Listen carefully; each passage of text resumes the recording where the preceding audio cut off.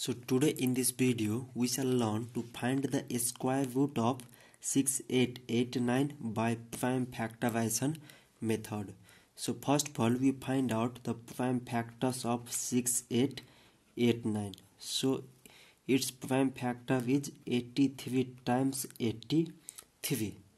So now we find a square root. So a square root of 6889 is equal to, so this sign is the sign of square root and 6889.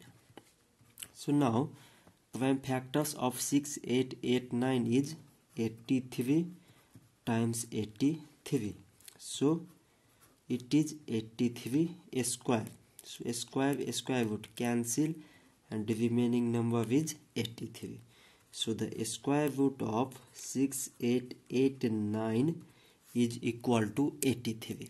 So this much for today, and if you have any question related to math and science, then just comment your question in a comment below and we shall provide a video solution of your question.